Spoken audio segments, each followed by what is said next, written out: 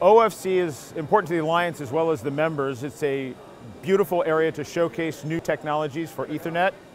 Specific to the demonstration we have here today, we have 21 vendors from a variety of different members of the ecosystem presenting their wares for 10 through 400 gig Ethernet. So new optical transceivers, DACs, AOCs for an interconnect are being displayed here, as well as state-of-the-art switches and technologies for 400 gig Ethernet, and again all the way down to 10 gigabit Ethernet. So we have a mesh network, and we have 8 locations on the show floor that if you notice the wires hanging down behind our rack up here, those are actually live fiber optic transports moving data across to some of the other booths on here, including another organizational member of the OIF.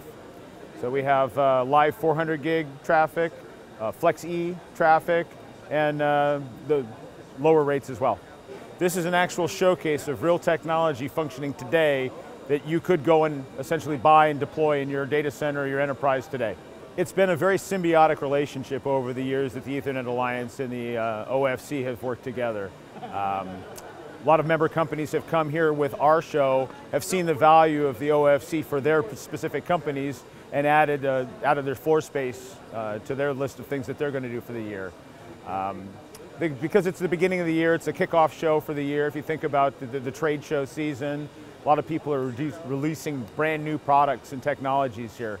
So it's just a favorable environment for us, for the Ethernet Alliance, to showcase technologies for our members in a neutral area. So little startups as well as the big behemoths get a fair and equal representation in our technology demonstrations.